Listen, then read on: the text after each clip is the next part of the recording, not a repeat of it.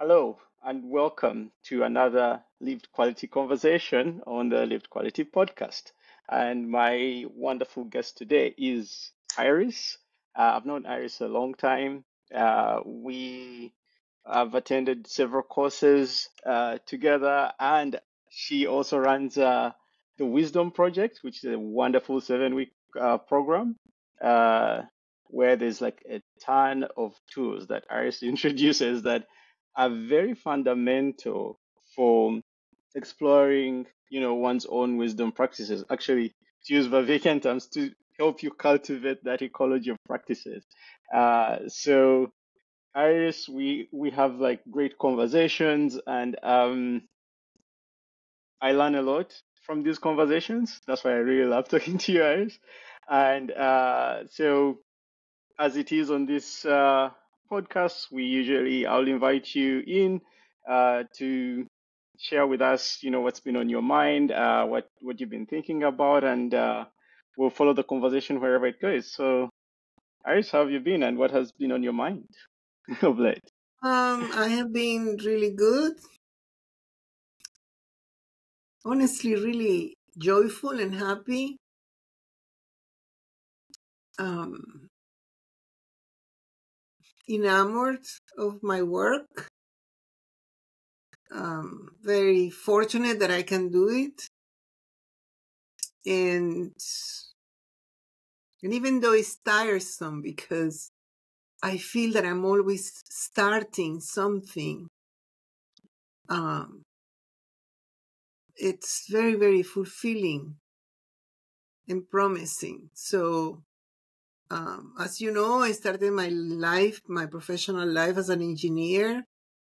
I moved to be a consultant for organizations, usually the organizations that initially I worked for or with as an engineer. And then became very curious about the psychology that didn't allow people to make the changes they knew they wanted for their organization. So I started taking classes in psychology, and when I decided why not get a degree in psychology in my country of origin, I am originally from Caracas, Venezuela, to get a master's degree or a PhD on psychology, I had to start from zero, from being a junior, a freshman, from zero, from the first year of education. And I already had a master's degree in electrical engineering, and I'm like, what? So instead, when I came to Boston, you just register into a master's degree. I did it in master's in psychology and with a electrical engineering degree and a master's in electrical engineering. But I did really well. And for 3 years, I worked as a family therapist, and then went for a PhD in psychology. And so now something that I was doing kind of experimenting with psychology in the projects I did for organizations years and years ago. Now I do it in a rigorous way because now I have a degree, 2 degrees in psychology, a master's in counseling psychology with a practice as a family therapist, and then a PhD in cognitive science. And so what I have been doing is working with organizations to help them, improve performance, be agile, deliver on time, etc., manage change. But also in parallel, and for more than 20 years, I have been a mindfulness teacher. My last gig, my last job as a mindfulness teacher started 5 years ago because there is a local hospital here in the Boston area called Beth Israel Lehi that is creating a center, a mind-body center. They call it a Center for Psychophysiological Research, the relationship between the psyche and the physiology. Mm. And so I've been working with them for 5 years, and they are doing research on the impact of meditation in different chronic conditions, such as asthma, chronic back pain, long COVID now. Recently, I finished a class on long COVID with patients who complain of long COVID. So what happened 2.5 years ago is that we went going through COVID, and I couldn't work because my work with organizations depends on me doing a lot of networking and going to a bunch of gatherings to meet clients, etc. So I had a lot of time to stop and think. And among the things that I discovered was the work of John Vervaeke, who in his video series gave me the vocabulary to explain what I have been doing for more than 20 years. He gave me a vocabulary to explain what I have been doing. So I have been, to use these words,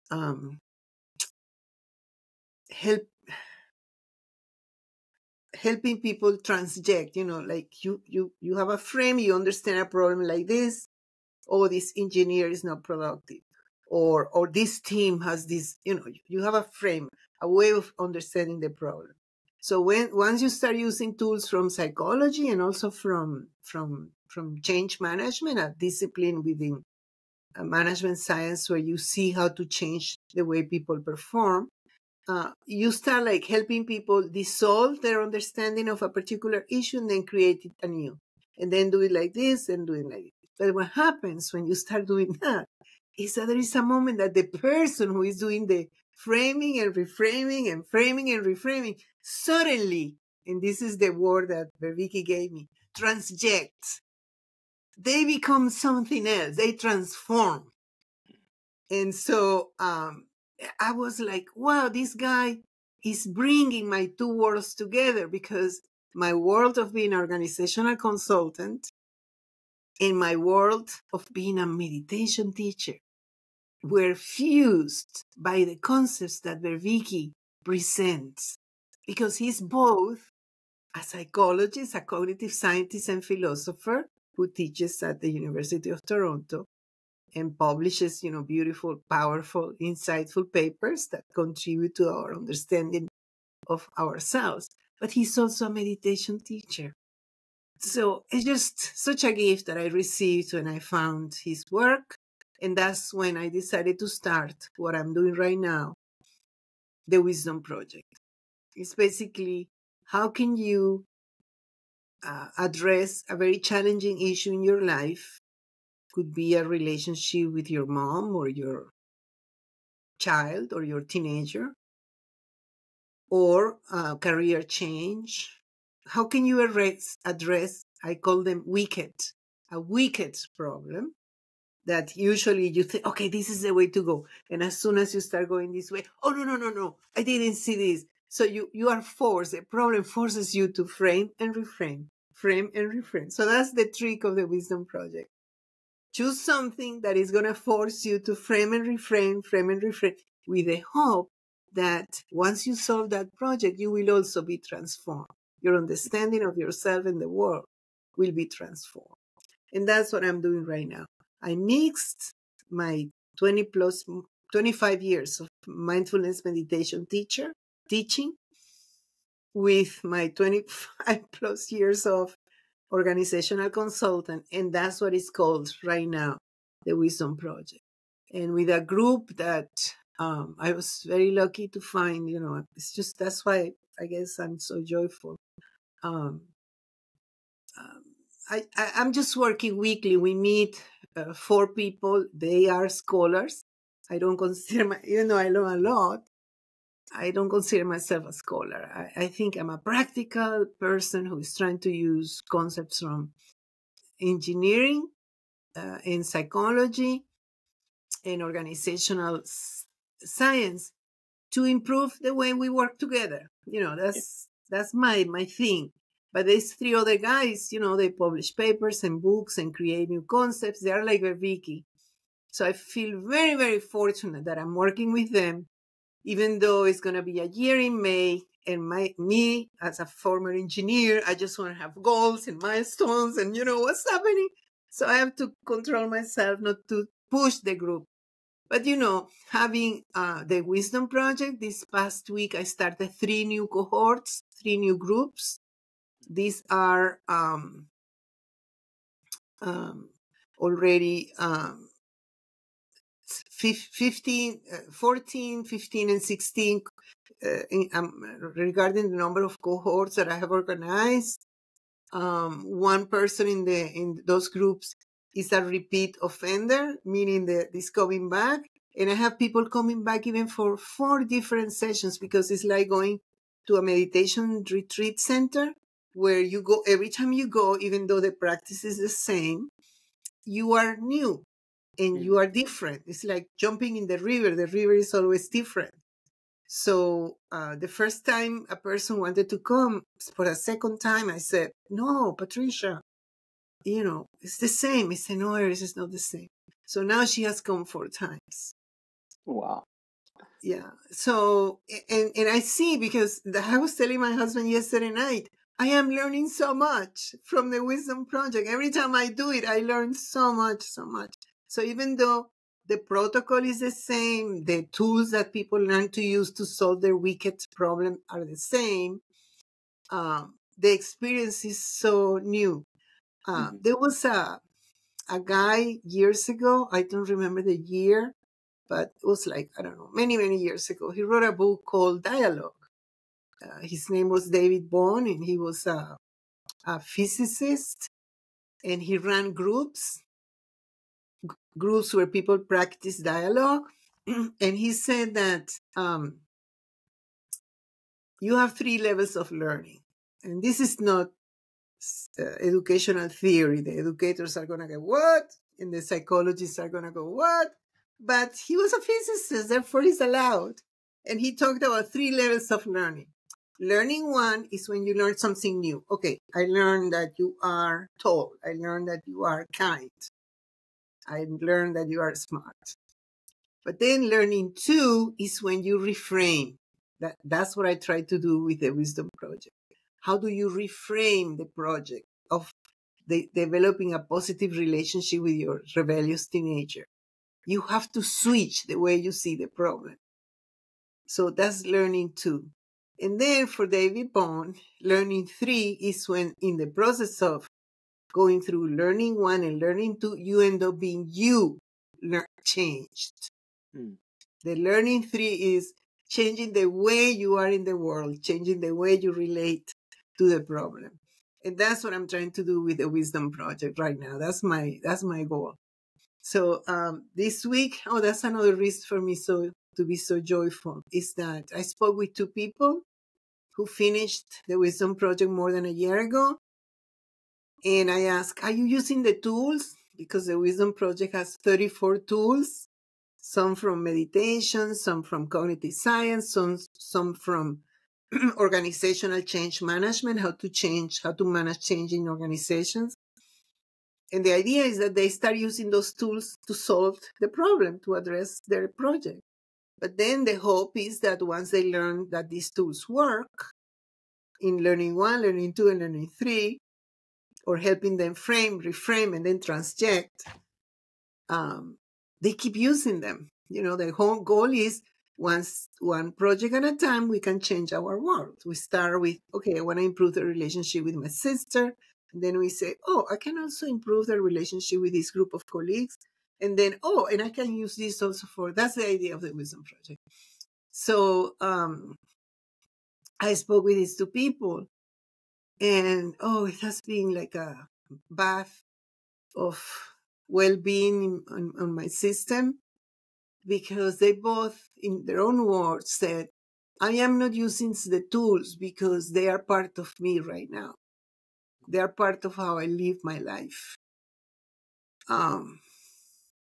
Well, if I can do that for a little group of people and leave something behind me when I die, written on how to do that, it's a big, for me, it's a contribution to the well-being of my species, which I believe we needed a lot these days.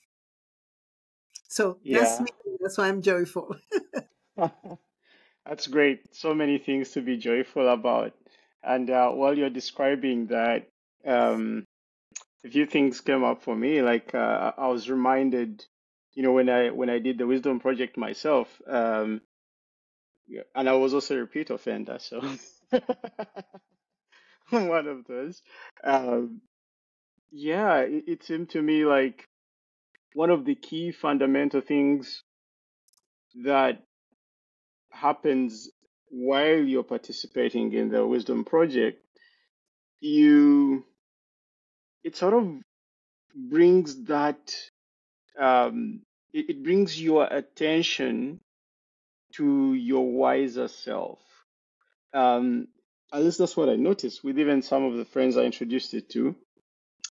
They found that they knew these things, like they had been problem solving or learning to transject themselves, but they were doing it without intention.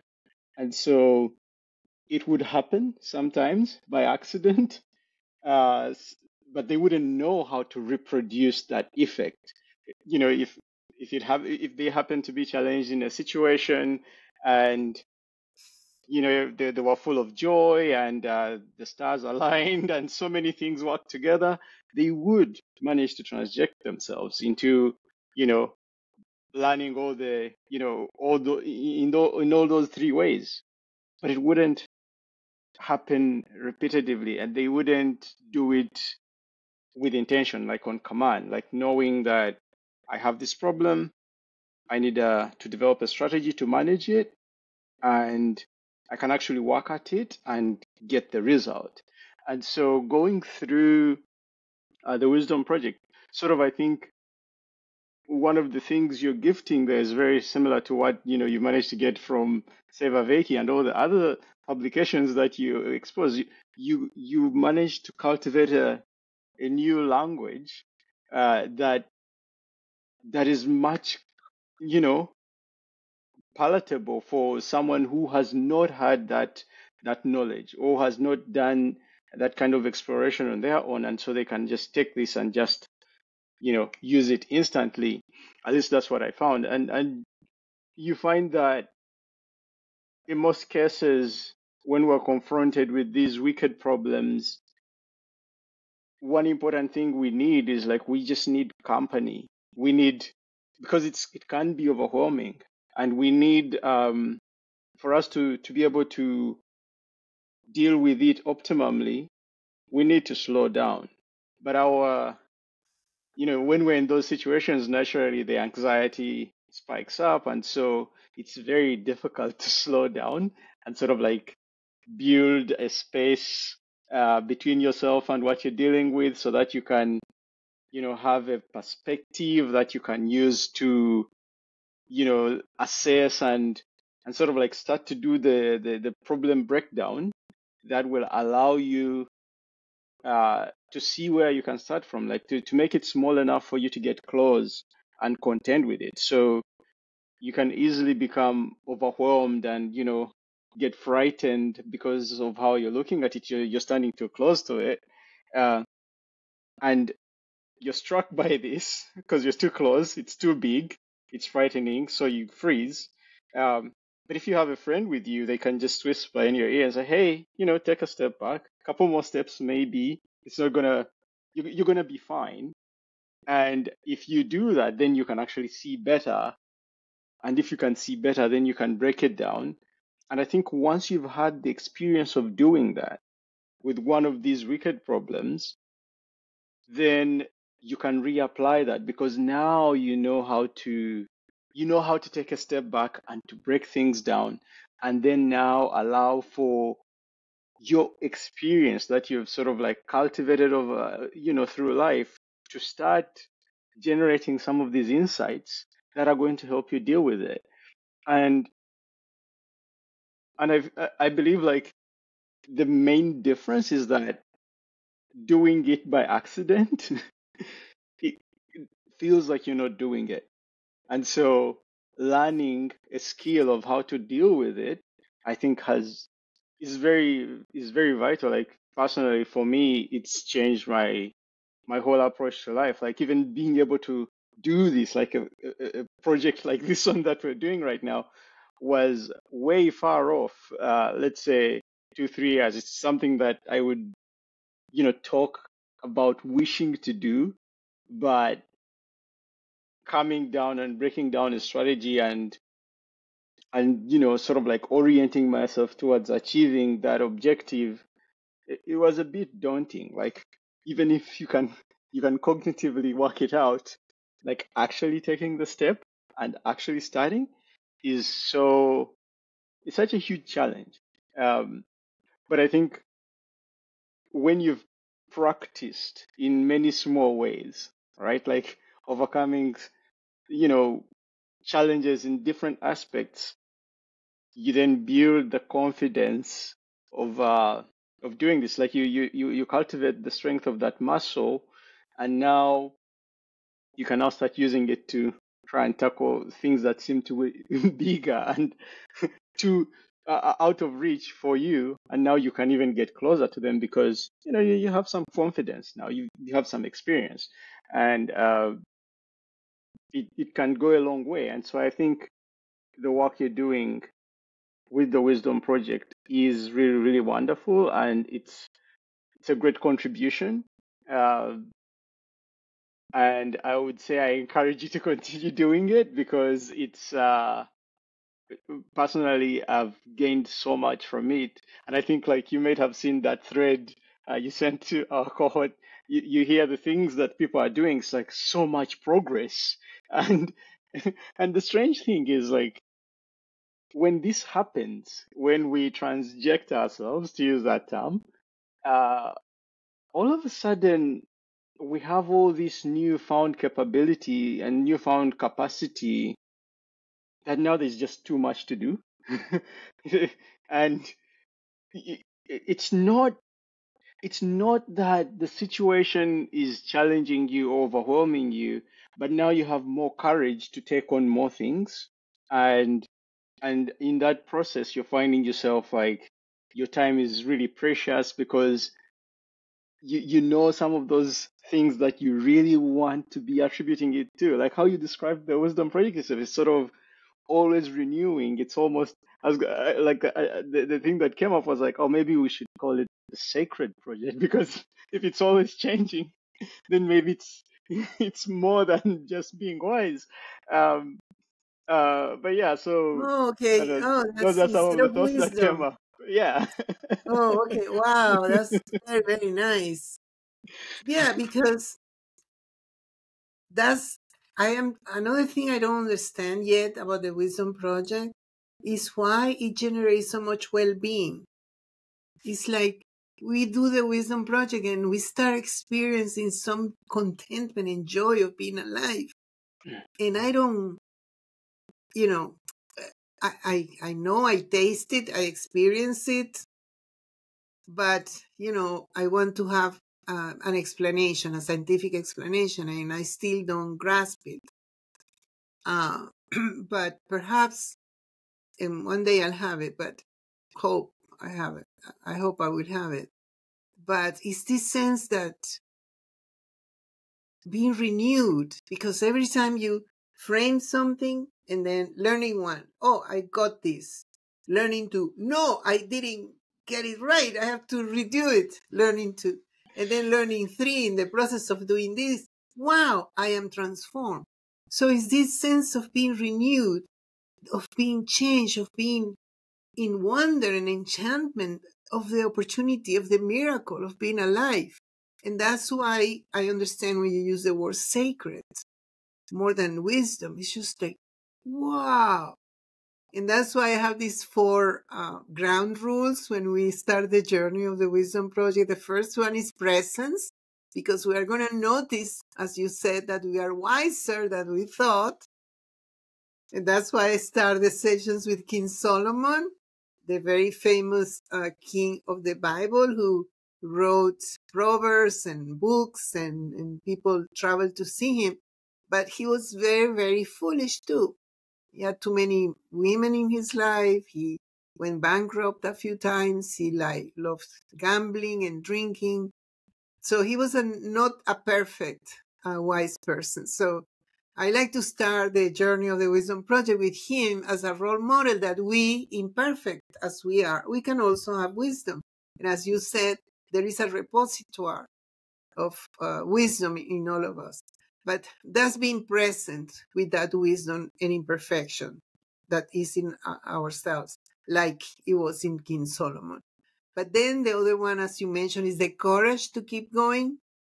And when we don't have the courage because we get frustrated, because we get anxious, because we try to do it and we didn't succeed, then the other two ground rules is please be kind to yourself.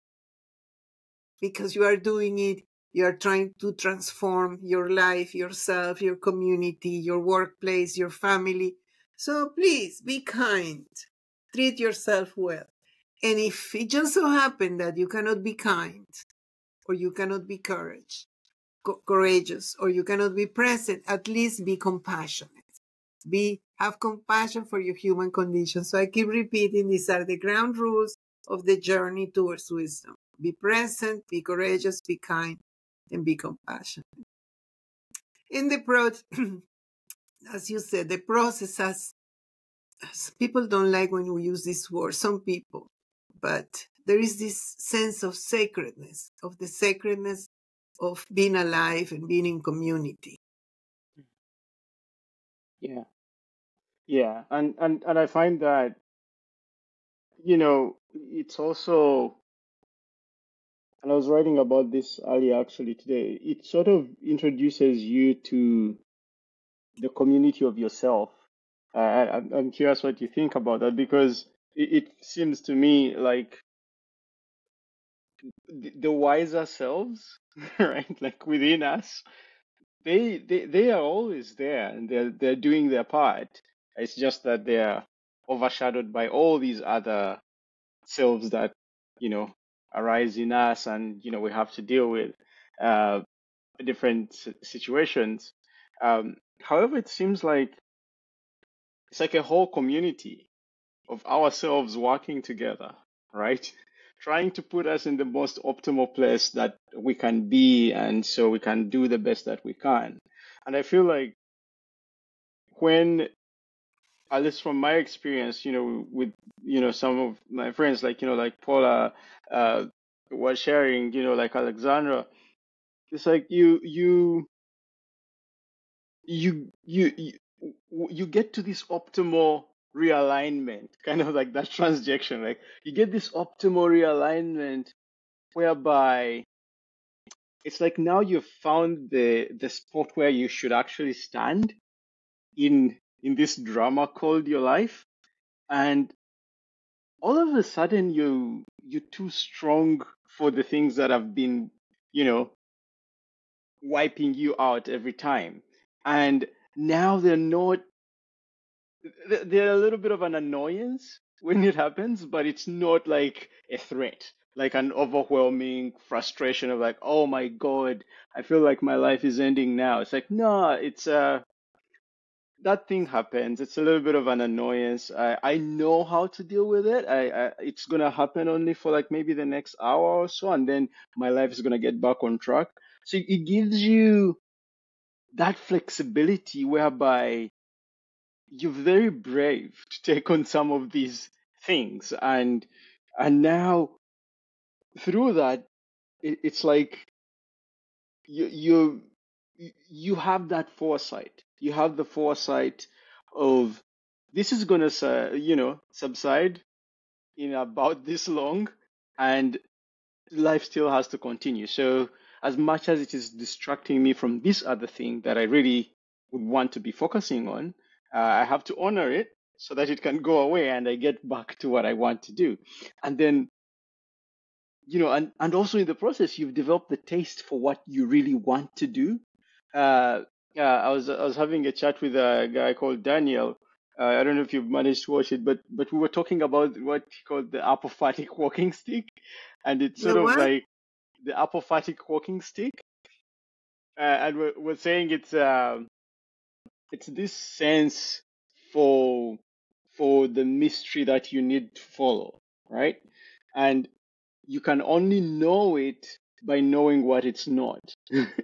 So you can't really articulate what it is, but you know exactly what it isn't, and so you're drawn to it, and the only way you're following it is kind of like how the white cane that a blind person uses works. They tap it to find the edges of the path so that they can know where the path is. So they are not, it's not telling them that this is the path, it's telling them where the path is not. It's like, oh, there's no path this way, there's no path that way. So just walk between those two spaces and just keep going. And the moment you find that there's a thing in front of you, then there's definitely no path there. So find a way out. And it's sending a negative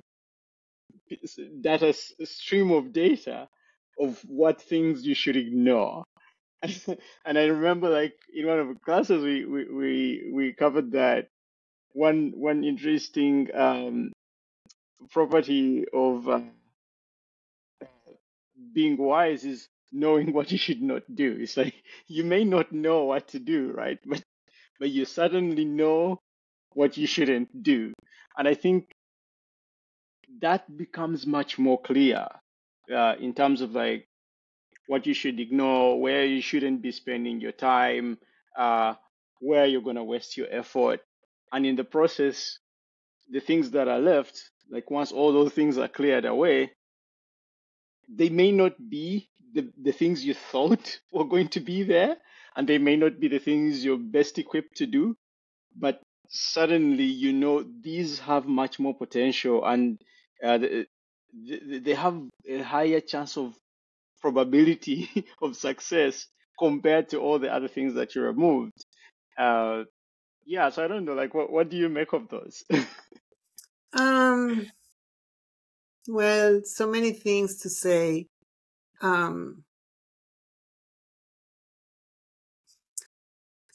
Being wise is perhaps also a wicked project, because you were talking about the things that show that you are not in the path, or when you get thrown out of the path. And in my meditation practice, called my initial meditation practice called Vipassana, taught by Goenka Ji in his numerous retreat centers across the world. We have one here in Western Massachusetts, like 2 hours of west of Boston. And that's the meditation center that I really like. They call it impurities, that you live your life in this state of contentment and joy and making the right decisions and tackling the right problems and being active in the world in a positive way, guided by the virtues that you want to cultivate: compassion, empathy, generosity, etc. And then you get disturbed, and they call it impurities. So part of the 4 things that you have to cultivate presence is to acknowledge the impurities and have the courage to see what to do with them, so you can come back to the well-being state that you have cultivated. And the tools that are presented in the Wisdom Project are for that.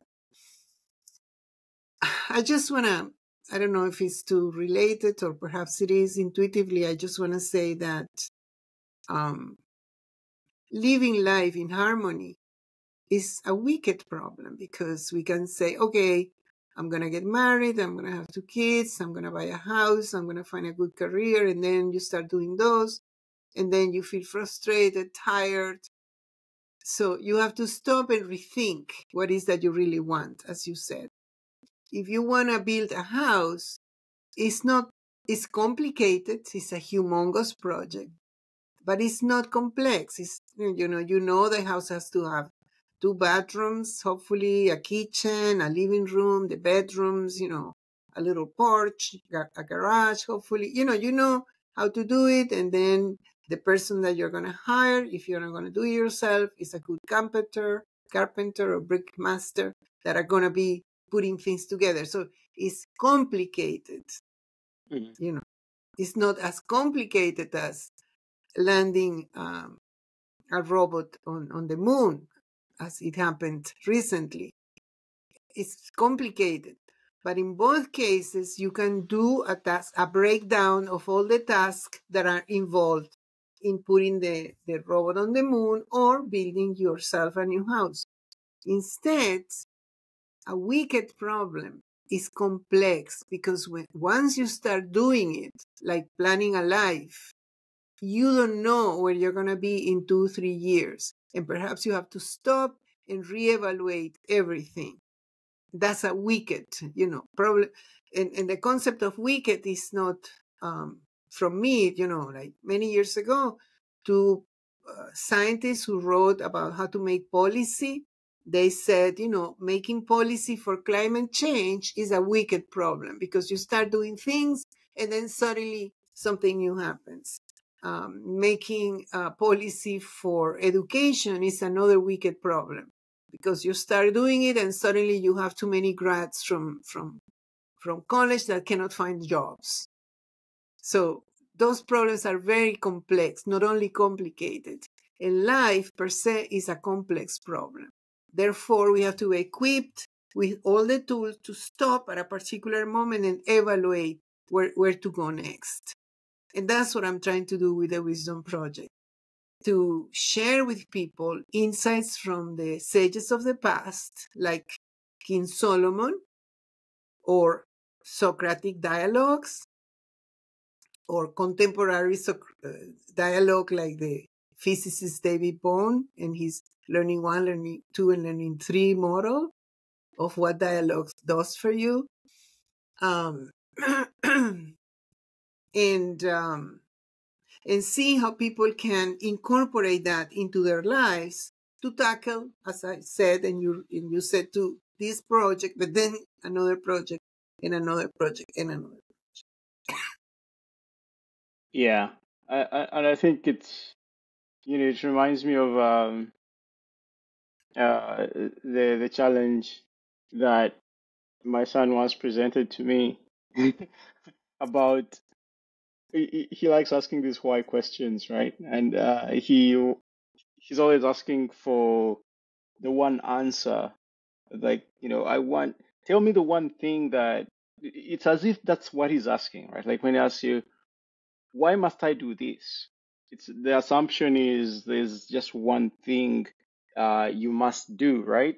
Uh, which also reminded me of another problem that my good friend was asking me, like, what is the one thing you must do for a successful romantic relationship?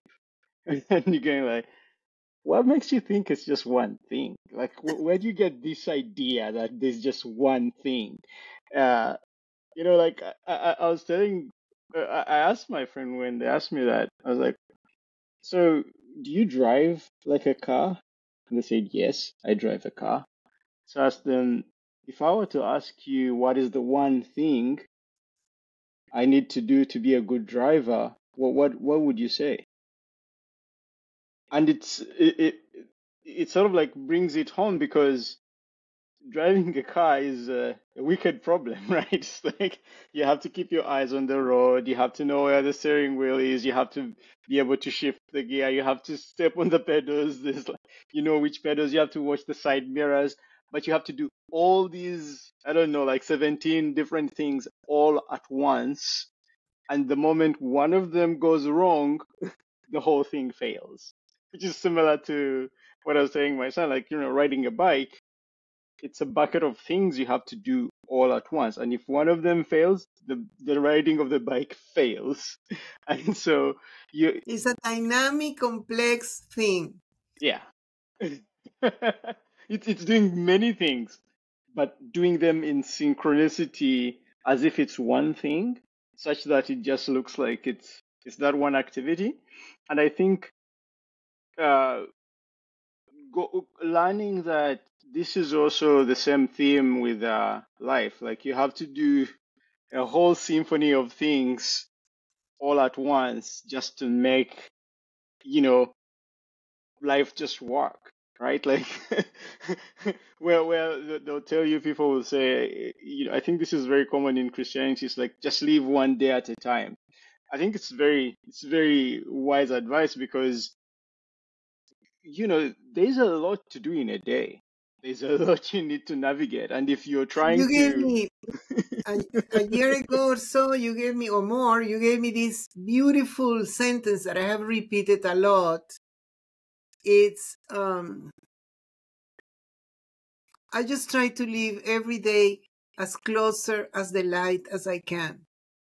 We yes, were, we were discussing enlightenment, and I yeah, asked you, because I really don't care about enlightenment, or I don't believe in it. I don't know exactly what it is.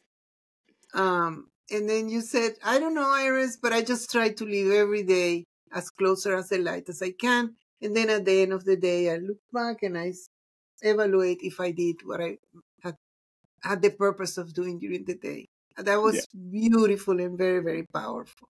And I use it because sometimes I get into contact with people that are so enamored of, oh, if I do enough practice, I'll get enlightened. And I say, okay, just do it. And then when you get enlightened, come and touch me and enlighten me. Because apparently that's what you can do once you are enlightened. But I have met many people who have done the work and then claim they're enlightened. And I am not so sure that they have enough kindness and compassion in them as to be really an inspiration for others. So yeah. I resonate with what you just said. Yeah, speaking of enlightenment, what they say about it's like it's still uh collecting water and chopping wood before Hmm? enlight. I think it was Rick Repetti who was saying this. Like, before enlightenment, you're still fetching water and chopping wood. After enlightenment, you're still fetching water and chopping wood. Like Yes, the yes, the yes, basics of yes, life yes, must yes. continue. Yes. Yeah. And also, the way that is promoted or presented is that you have to live a monastic life and basically spend your life disengaged. Not as even the Buddha left his child and wife, and he left everything to pursue enlightenment. As much as I honor and respect, and I'm really appreciative for the techniques that I have learned that he developed. Um, you know, for 2,500 years, the idea is that you become a monk. You have to deprive yourself and life of your being in the world.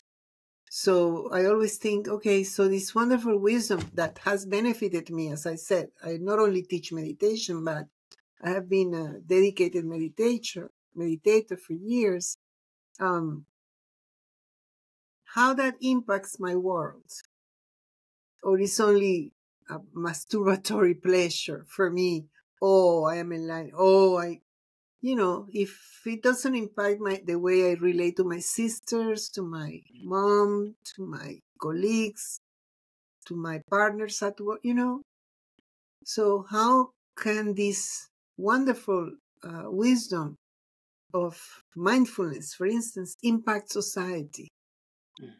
And that's why my motto is one project at a time. We can change our world with the Wisdom Project. But my overall goal is to democratize wisdom, to bring all these techniques and practices of the past to be shared by the community at large. The same way that we all right now can read and write, that not being able to read and write is a big challenge to function in a productive society. And it's the responsibility of our governments to educate everybody so people have access to this technology, the technology of writing and the technology of reading. I believe that the technology of wisdom is also something that has to be shared, that has to be democratized. Jesus, we don't know exactly what happened between his 12th and 30th birthday, but apparently he went someplace to be trained. And then already when he was preaching, there was a time when he went to the desert. I think it was for 40 days. And he was tempted by the devil. He was tempted. So he had to practice certain discipline. And the Buddha also, after 3 years of practicing all types of meditations of his time, one day he said, okay, I'm just going to sit below this fig tree and I'm not going to stand until I get enlightened. And he spent 39 days sitting there without moving. So there is practice. There is this discipline. And Socrates, the legend goes that he was able to stand, supported by a column, with his back on the column. And he didn't move for 3 hours or 3 days or whatever. So there is this discipline that people cultivate in them. So what are the disciplines? What are the practices where we can be fathers and mothers and uncles and daughters and productive members of our work community and our community at large, and at the same time cultivate these practices in a way that is not monastic. And so that's what I am trying to do, and also many other people, not only me, because society has become so complex. The problems now are wicked, and we cannot expect that because we went to school and perhaps we got a college degree and we are successful at work, we have the capacity to understand all the things that are happening around us, because the society has become very, very, very complex. So it's very easy to get manipulated.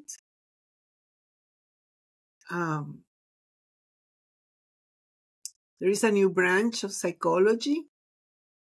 Well, not so new, but it's a new branch of psychology called liminal psychology, imaginal psychology. Imaginal means that you can cultivate something that is bigger than your imagination because it's felt. It's when you are in the presence of a religious experience, when you go to church, when you are at the presence of a beautiful child that is learning to walk. There is this feeling that you said it at the beginning. It's almost like sacred, okay? So imaginal psychology has built a whole set of tools to help people using their imagination in a very felt sense to take care of different psychopathologies. For instance, there is something called exposure therapy, where people who have, let's say, fear of spiders, they let to imagine, but feeling not only I'm imagining that I am watching a spider. No. I am imagining that I am really in front of the spider. The spider is going to bite me. And then people get healed by practicing imaginal psychology.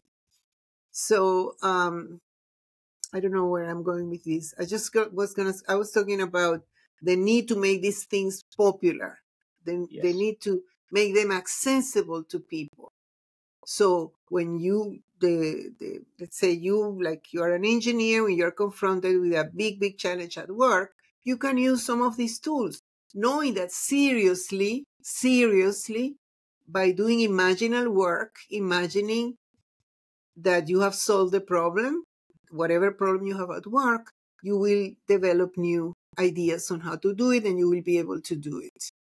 So in my work as an organizational consultant, you go to an organization, everybody has a degree, everybody is kind of, even, if they complain, they have a middle class job, they have a career, so things are not bad. And then, so therefore they know certain psychological concepts because they read the newspapers, because whatever. But they don't have that integrated in a way that allows them to pierce through the problems. And as you were saying a while ago, they do it by accident. Oh, it happened, but how do I repeat it? And so that's what I'm trying to do. There are tools that can be organized in a certain way so you can repeat that. So you can make it intentional. As I was saying a few minutes ago, I spoke with 2 people who finished the Wisdom Project more than 2 years ago, and they say, I have integrated what I learned in my life. So I'm using it all the time. So that's what I mean by democratizing wisdom. And Wow. yes, sometimes it feels sacred. I'm always careful to say that because I don't want to sound religious or something. But when you are committed to life and you are benefiting yourself and the people around you, being respectful and respecting, kindness and compassion, it just feels like you're serving, your community. Which is great. And I think you're doing a great job there, unlocking people's potential and enabling people more. And I think you're very spot on with it being a technology that we have to uh, adapt and learn to work with, especially with the rise of the advancement of technology, with things like AI. I was talking to a friend the other day, and it seems like we have to, for thousands of years, like millions of years, right? Like we were just the only ones who can do this human thing, like behave in a human way. And now we've trained these machines, and now they can also present themselves in a human way. And now we have to work harder to to sort of like do the human thing better than than them. So we have to be more human, and so we're being challenged in all aspects. You will sit down and write something, and then some people are reading it and go like, "Oh wait, did you actually write it, or did the machine write it?" Right? It's like what I can't tell them apart. Like now they can make videos. It's like, oh, did you actually create it, or was it generated by an AI? And so there's that suspicion of the what the capability of the technology is. However, like we're speaking before we started recording, it's like there's the resonance, right? Like with with the machine generated uh, content so far, like it still lacks the quality that brings about that resonance, at least not to the degree that the human generated content, uh, can evoke. And so uh, we may still have a bit of an edge, but we don't know. They learn really quickly. So we don't know what will You happen. know, on my laptop, I have a folder on the desktop with something that Plato said 2000 plus years ago, 2300 years ago, I think, that he was opposed to writing. You know that Socrates didn't write anything; he just spoke on dialogues. And the legend says that Plato was a student, and he was able to write about the dialogues because people cultivated these very, very deep memorization skills with a lot of memorization techniques. And before paper was available, they used papyrus made from I don't know the name in English of the plant that Papyrus. papyrus. Okay, so that grows on the rivers of the Nile, on the sides of the river of the Nile River. There was there was difficulty in finding materials to write, so people just had to memorize. And there were travelers that went from town to town, and they repeated stories. That's how people got to know what was happening in the village, uh, 2 hours down the road, and what happened in the capital 6 hours, far away, because these people had great memorization skills. So I like that writing of Plato so much, because basically he's saying that, oh, I don't like writing, I don't like this technology, because we are going to lose the capacity of memorize as we did in the past. And I love it because he was right. He was right. We cannot memorize anything. We just forget what we read in our phone 10 minutes ago. But we created many other ways of replacing that wonderful memory that those travelers had. Hmm. It took years, um, Well, not 2 years. The libraries were invented. Alexander the Great went to Egypt and created the first library of the world, where people had these rolls of papyrus, with the information. And it became a way of controlling a community to burn the books. Let's burn the books because we are burning their history, their knowledge. And then, I don't know how many years, but in 1500, in Europe, Gutenberg invented the printing press. And it was possible then to copy the Bible, which until then was copied only in monasteries with a lot of care. And as soon as the printing press was invented, the Bible, is the book that has been printed the most throughout history, was accessible to everybody. And then a few years, like 100 years later, Martin Luther came and said that salvation was personal and therefore everybody has to learn to read the Bible. And so people have to have Bibles and people have to read. So it's like one technological advance brings the other one and the other one and the other one. And that's how I feel about AI.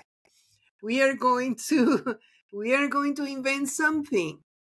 We are going to invent something where our society will be richer technologically because we have incorporated AI.